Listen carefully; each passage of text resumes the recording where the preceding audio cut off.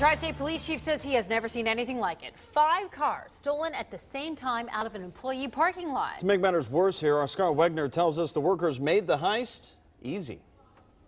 I was parked right here in the second spot. Rick Ampt was not happy when he discovered his truck had been stolen right out of his employer's parking lot. Well, you feel a little violated. It turns out some thieves were very busy, making off with 5 cars out of the INEOS ABS lot at nearly the same time. It was kind of gutsy for somebody to walk right in here and do it. It was about 7:30 in the morning. Shift change. 5 thieves apparently drove into the open employee lot in a stolen car.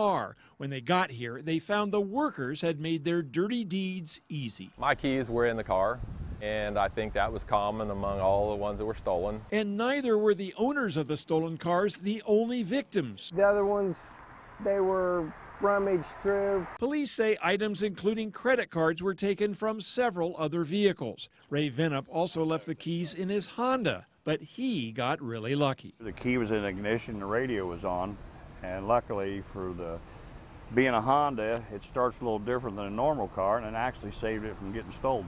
He says he owes a thank you note to the manufacturer. Addyston Police Chief Dorian LaCourse says he's never seen anything like it. Police are reviewing security footage of the mass theft and hope to identify their suspects soon.